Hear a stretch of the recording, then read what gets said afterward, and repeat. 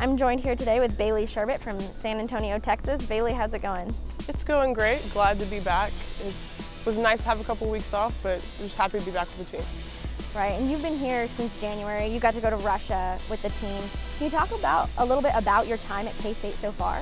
It's been great. It was not quite what I was expecting, but I love it. The girls are great. It's been great working with everyone. Coming a semester early was the best thing I've ever done. I love it. I'm happy to be here. And so you've got to do a lot of training with Coach Fritz. What have you seen from her as a coach? She's one of the most uplifting, positive people I've ever met, and it's almost refreshing being coached by her.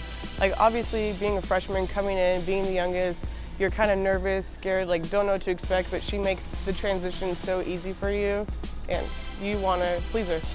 Awesome. So you got to go to Russia with the team. Can you talk a little bit about that experience and how, that's maybe helped your volleyball game? Russia was a once-in-a-lifetime experience. Like, we got to go out of the country, like play international teams, see the best volleyball that we'll probably ever see. And we got to grow as a team. That extra month of training really helped us, and I think in the long run, it'll be great, like going into the season.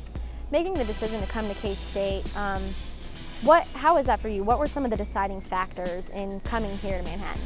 Honestly, I went on a lot of visits. I didn't know where I was going to go until the second I stepped on campus.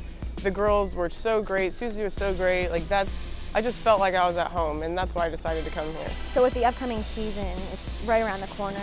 Can you talk a little bit about what you're looking forward to the most with that? It's so much fun, to see everyone get better and everyone improve and just grow closer, and that's what I'm looking forward to. And then, since you've been here so long, which of the players have really helped you along the most?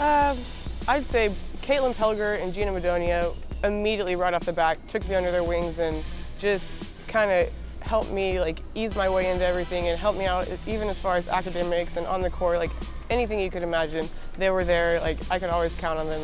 They were a big help. And then, I guess to wrap everything up, what are your biggest goals for your time here at K-State? Just to overall improve as a player and as a person and just really take my game to the next level.